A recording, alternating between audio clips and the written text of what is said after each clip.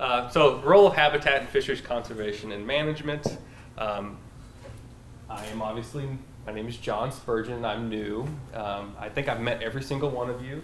You know that I'm new. My role here will be establishing kind of a research agenda in fisheries habitat management, conservation, and what that role of habitat is for fish populations across the state and the region and country and what have you. But so I am a little different than the aquaculture side of the house. My focus is on sport fish populations, native fishes, fishes of conservation concern, and those are all things we'll kind of hit on today. So there is a diversity of habitats and a diversity of fishes. So what I want to do right now is, this is kind of cool because I know all of you guys can do this. I want you to get into little groups of 2 people and think about the number of fish that, write down as many or think about as many fish species as you can possibly think of. This is going to be cool because I know you guys come up with a lot of them in the state of Arkansas. All right. You're out of species? Good. You probably beat me too. So I'm new here. All right. This side of the house. How many have you come up with? And give me a couple of examples. We came up with 563. Catfish and channel catfish? Blue catfish. Okay, I was like, wait a minute, Anita. If you just said catfish, I was like, what?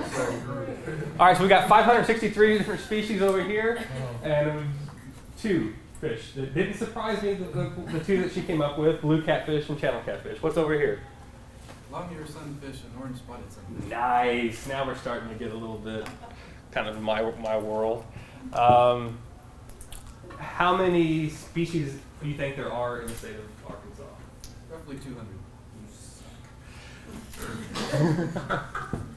Roughly 200. Yeah.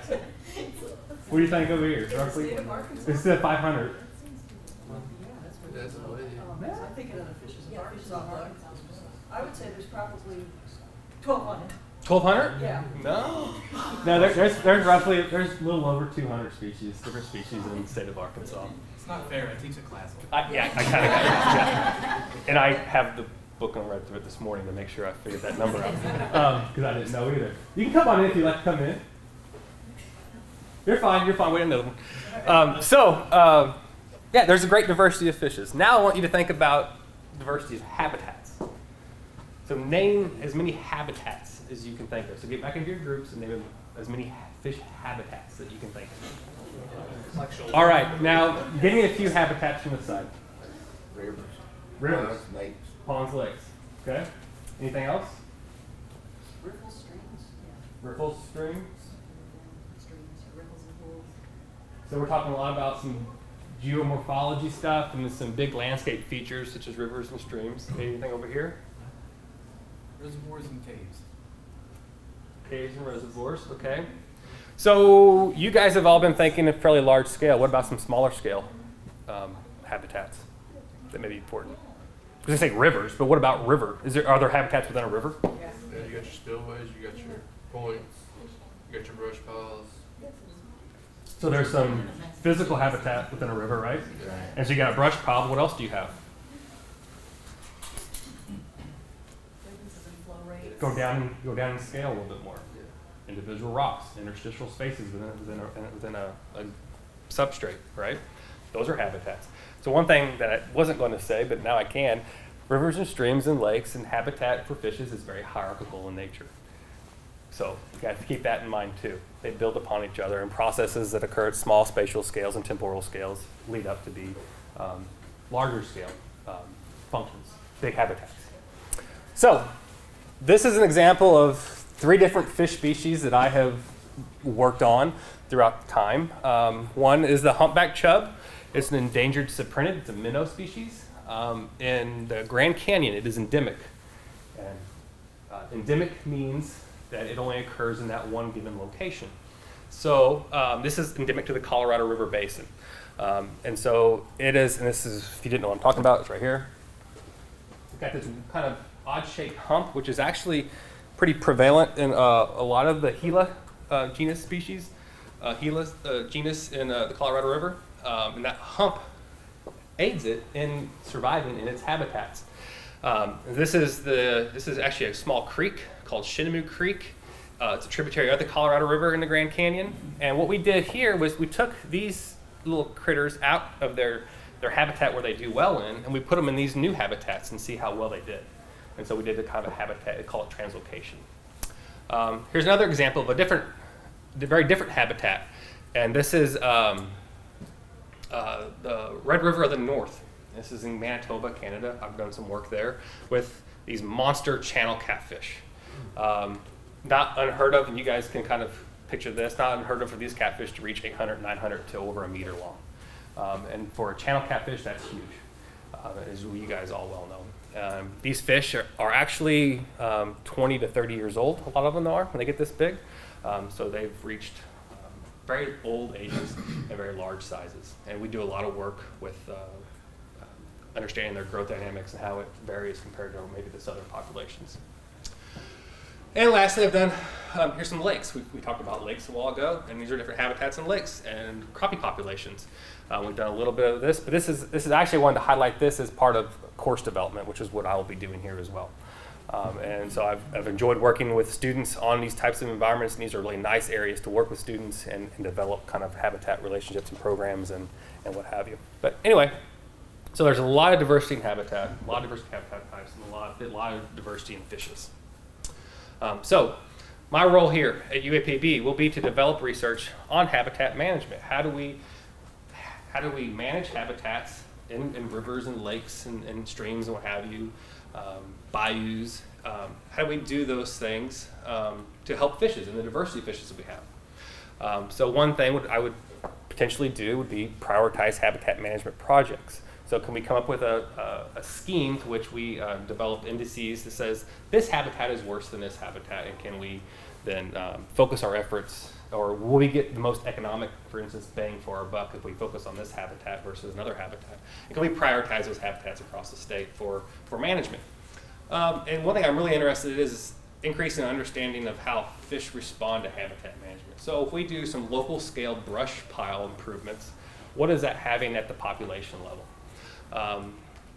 So another thing, enhanced learning opportunities for students in habitat restoration and fishing colleges. This will be done through like course development, developing a course where we have students participate in maybe different pedagogical or learning philosophies, such as active learning, where they have to get out into the field, partner with our agencies like USDA and NRCS, and say, we want our students to come out in the field, learn these techniques with you, and that way they're better prepared to jump in the job market and take off. And have an understanding of what the complexities are in restoration ecology. And provide information to the stakeholder and habitat users. Scott will be talking a lot about pond management in a little bit, but my job here would also be to help if anyone needs help on, say, ponds or rivers or lakes or any kind of habitat program that or habitat initiative that they wanted to start. I can help be a sounding board for that. So habitat management.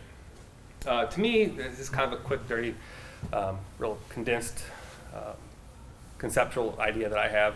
In order for you to understand habitat management, you have to understand what is habitat. We've kind of briefly discussed that. We have to understand what do habitats do. What is the role of habitat for fish population dynamics? And has anyone heard of fish population dynamics? What I mean by dynamics and demographics and things like that. Okay, so demographics would be population change. So in humans, we have a census every 10 years, but in fish, we don't have such a nice way to estimate population size and abundance.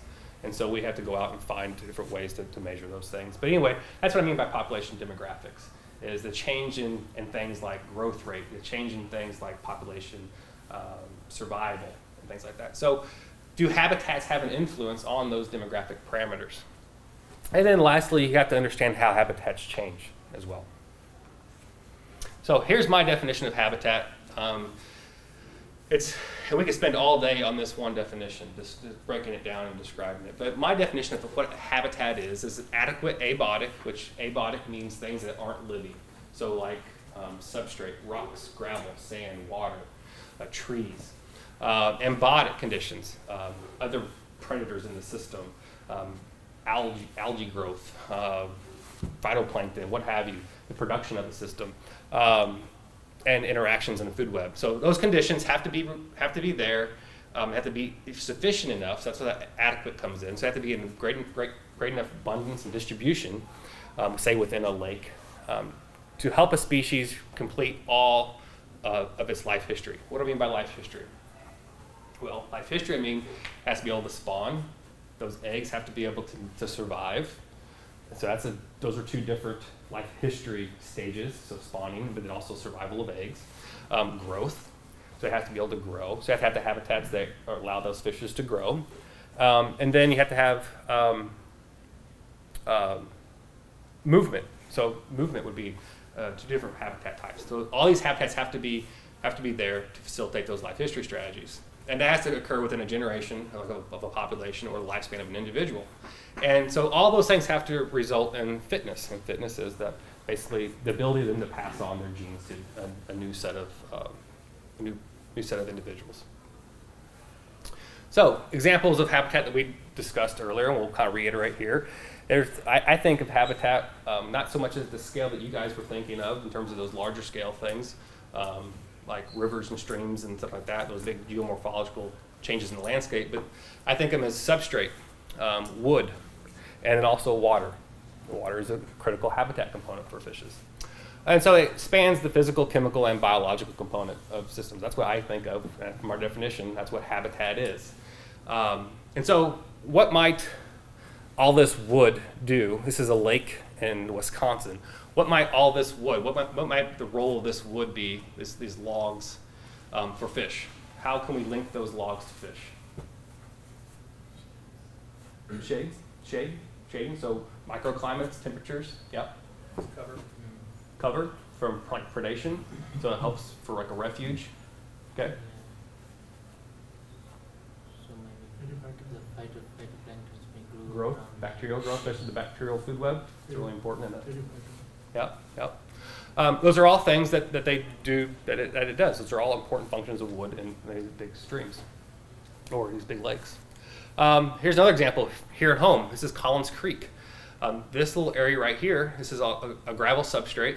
And what might gravel, what important part of a fish's life history strategy, might gravel play? Spawning. We've all heard Doug's talks, I know. Yeah. So there, and you can see right here, this is a red. This is a red in a small creek. And what reds are is that fishes dig out these systems and deposit their eggs in here. So now that he left, I don't talk about that anymore. Okay, so here's something that Doug came up with, and he saw this a couple weeks ago, which is really cool. And I don't know if you guys have seen this or not. I don't want to steal Doug's thunder, but I was out with him when we were digging through some of these reds to see if we could see some viable eggs. And these are brown trout reds. And then you can't see it real well, but these two little eyes, it's an eyed egg. And so we were able to dig down into these reds, and probably 6 or 7 inches down into the substrate, and we started to find viable, or I use the word viable loosely here, but eggs, and they weren't dead, which is great, right? So that's pretty cool. And so what do habitats do? Well, we've already talked about it. They provide that refuge from environment and predators, such as these little eggs. They provide spawning habitat for the adult fishes, and they provide conditions for growth. Once these little guys leave, they'll be in the interstitial space. They'll be able to sit there, absorb their yolk sac, and potentially when they swim up, they'll find habitats that they can use to grow until they get eaten by bigger fish. Okay, how do habitats change? This is one thing I'm really interested in. They can change through natural processes, such as erosion and sedimentation. Anyone who has a farm, a creek that runs through their farm, understands erosion occurs, and your stream habitat looks very different after a rainstorm than it did before, right? So they'll change at a small scale, but also change at very large scales. And so one of those large scale changes would be an example of a river. And this is a meandering river system, and these little backwater areas here are old channels, and so these are called oxbow lakes. And the process of sedimentation and erosion will eventually connect this, and this will now become a new lake, unless we put structure there to prevent that from happening. So and like the process of wood and decay. That picture I showed you earlier with the lake, that wood will eventually decay, and if new wood does not fall into the lake, then you have the change in habitat. So it also changed through human manipulation. Some of these can be similar to natural processes like sedimentation, but often they occur at much faster rates. And we can also create very unique and novel systems where we have completely different habitats than what would have been occurred on the landscape naturally, such as reservoir systems. When you block a river, looks very different than what it would have normally looked like. That's in Arkansas. So habitat management. We talked a lot about what habitats do habitats change in their function, but when we talk about habitat management, why do we do it? Well, we do it so we can sustain benefits that we have from ecosystems or ecosystem services we've all heard of, such as clean water, productive fisheries. And we can have multiple goals, and these are just two of them. You can actually, one of your goals for habitat management can be restoring a habitat, restoring a system. It's very difficult to do. For one, we don't know what we're going to restore it to. What set of processes are you trying to revert that habitat back to? 10 days ago, 300 years ago, 3,000 years ago, 5 million years ago, what have you. So that's a very difficult process to do. And basically what restoration is, again, you're trying to get all ecosystem processes, such as nutrient cycling, flow patterns, flow regimes, all that kind of stuff. The input of wood into a system. You're trying to get all of those components back to a natural process that occurred maybe before human settlement, which is very difficult to do.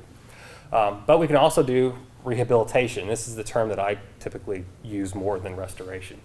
And that rehabilitation is you're reestablishing some of the ecosystem processes, but to me it's more active and adaptive management of systems where you say you have a sedimentation, we talked about sedimentation. If you have a riffle in a creek and that riffle is being sedimented in, well, you can take instruments out and blow the sediment out, and hopefully you get fish to come back and spawn and use those areas. So you get maybe a short-term benefit to restoring the habitat. But the processes, such as sedimentation from the watershed, will eventually sediment that riffle back in. So you have to go back and do it again.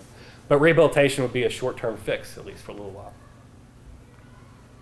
while. When we do habitat management, we have a habitat technique. I just mentioned one. Can you think of another technique that we would do to rehabilitate a habitat?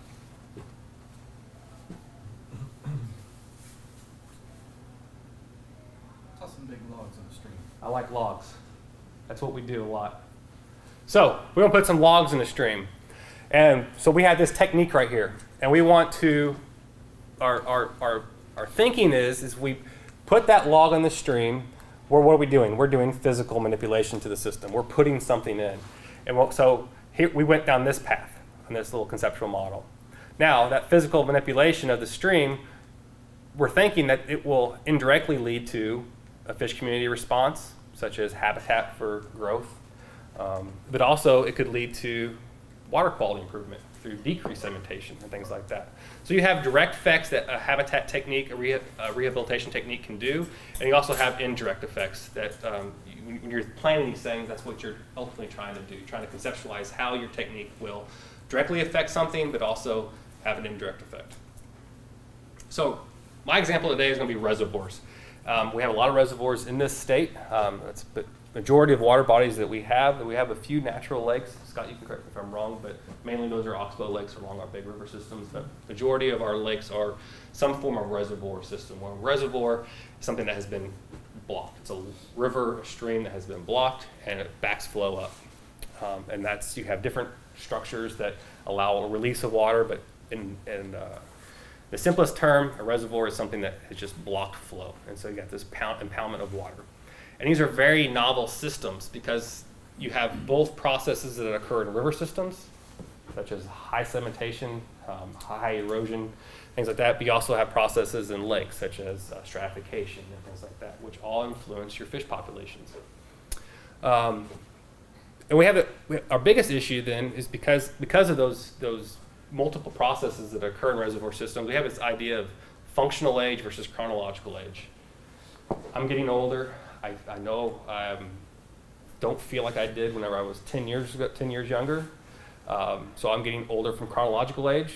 But sometimes my chronological age, I'm doing this on the fly, by the way, my chronological age does not necessarily reveal my functional age. So when I go out and I run 2 miles, I feel much, much worse than the 30-year-old should because I'm out of shape, or 34-year-old should. So that functional age, I don't have the function anymore that I used to. Even though I'm chronological age, I'm still pretty young and I should be able to do these things. Functionally, I'm just not very good at them anymore because I stopped running. Same thing in reservoirs. You can have a reservoir that's 50 years old, but that's not that old. But really, it's like 200 years old because of the high sedimentation that it's had. It's had decay of wood. There is no more habitat left in this thing to support fisheries. Now, it could still support other ecosystem services that we rely on, such as drinking water and things like that, but even those will be diminished too. And typically, it's when we talked about things that happen at a much faster rate, this is what we're talking about. Reservoirs change at a much faster rate than, say, a natural lake would, where it takes millennia, thousands of years for a lake to change from a lake impounded system to maybe a marsh or wetland. Or here's it can happen within 50 years. So when we think about the aging process of lake, we talk about functional versus chronological age. Whenever you initially impound a flowing water, water comes up, it fills backwaters, it fills tributaries, it fills flooded timber, it floods timber. And so you have this spike. And say this is time and this is amount going up. And this is some desired quantity. So we're going to use wood because we all like putting brush piles and stuff like that in trees. And it's something we can tangibly conceive. And so whenever you initially flood a river or impound a river, all of a sudden you've got this massive quantity of wood that's flooded and available for fish to use.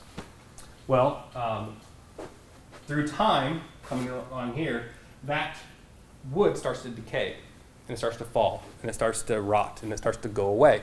And so sooner or later, you're going to have a decrease in the amount of wood in a lake.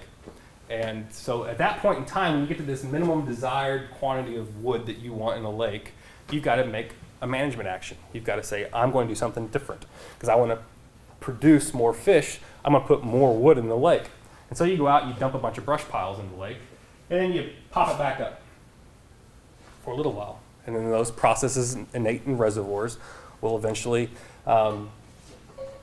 cause that wood to decline again. So this is where management really is, this is kind of the focus of kind of what I think about. Is what can we do to really amplify this and to sustain it and for fish populations. Is that clear? Coach, you good? Okay. So, wood. We can use natural wood, or natural wood. Natural material, such as trees and things like that. This is an example of Arkansas game and fish who work very hard at this to plant trees and brush and things like that into their systems. And it's just a big, these are just Christmas trees, and it's a big pontoon. They just push them off in different areas. And you can do this in a very systematic way, or you can do it fairly randomly too. They also use plastic structures that may last longer. But the question that I may have is, what are the relative benefits the same using both these different structures? Do they produce the same amount of food for a lake? Do they last the same amount of time? Probably not. Are there pollution issues? Microplastics. See, I listen to you every once in a while. And so you can find all of this stuff where they've planted these things. You can find all the locations of fish habitat additions at this website at ArkansasGameandFish.com. They actually say where they go and put these habitat structures so you can go and catch fish.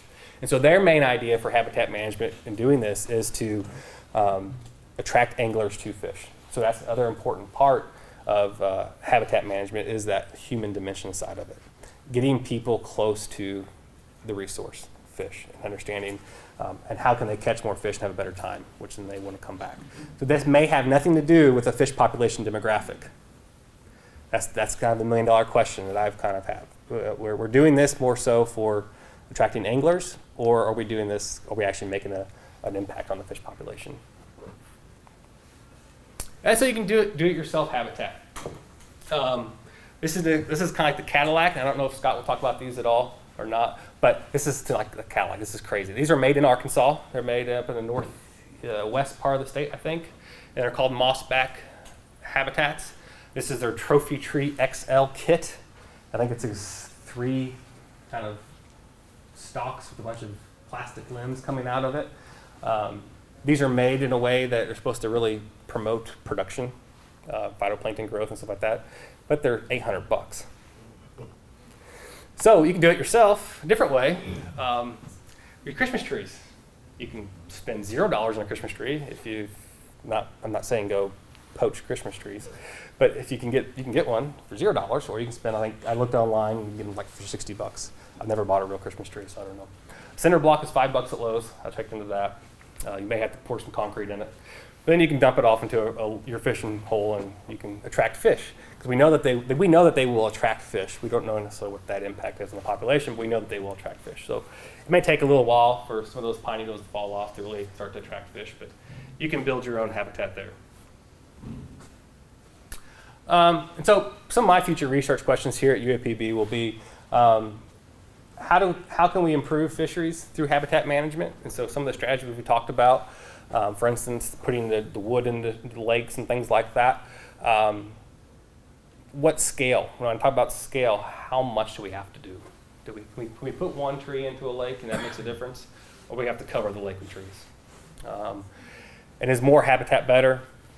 Are there thresholds? So ecological thresholds is something that I'm kind of interested in as well. But 20% seems to be a standard. Correct me if I'm wrong, for like ponds and lakes and stuff like that. But if we have 20% coverage, that seems to be something that produces, and this gets into fisheries management a little bit, it produces enough cover for young fish to hide and survive and stuff like that, but it also gives enough open area for predator fish to consume them. So we have to have that balance there. I hope to do some of this work at UAPB in our pond systems. We can start there and then start to scale up. It's going to be hard to get 20% coverage at Lake DeGray or Greer's Ferry, but we can at least try to think about these things as we scale up in size. And then also, we have to go to this extreme. So this is a picture from Nebraska where in order to kind of revert, you remember that little graph I showed you where you come up and you come back down? In order to revert back to a time that we want to get back to, they have to literally go in, drain their whole lakes, dig them back out, because sedimentation in that landscape is so much of a bigger problem, I think, than it is maybe here in certain parts of the state. Now in the Delta, it's probably a pretty big problem, but they drain their whole lake and they put in these big sedimentation basins here where water's coming in from the landscape. It slows here and it fills into these things and they can scoop them out, things like that. What about streams? Well, we talked a lot about lakes and things like that, lakes and reservoirs and those processes and the habitats within them, but I'm kind of a river guy. And one thing that's interesting here is I've never been to this system before.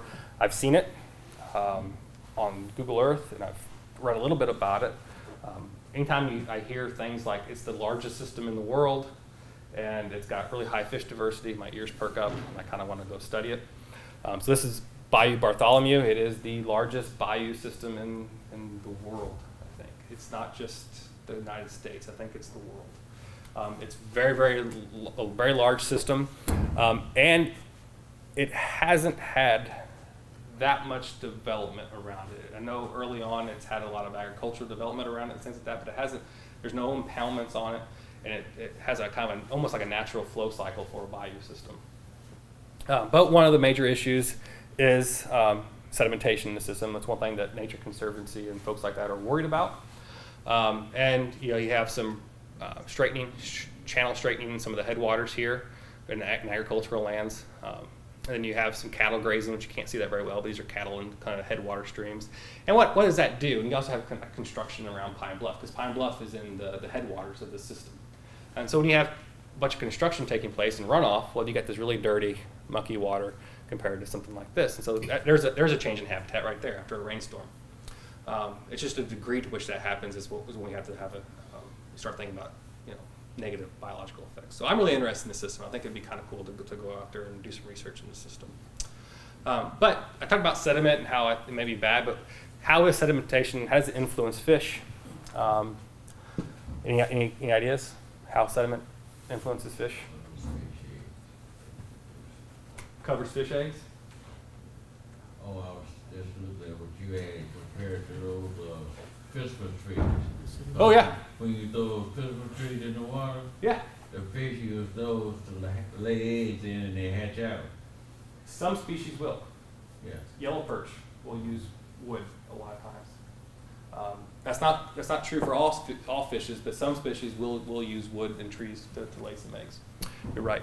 So sedimentation. If you have real high levels of sedimentation and high flow, it can cause a lot of issues with the mucus around the fish. You can slough mucus off and cause abrasions of the gills and things like that, and cause harm to fishes. When I've worked in the Colorado River Basin, when you have big monsoonal rains and you pick up a fish after a monsoon's come through and high flooding, they're beat up.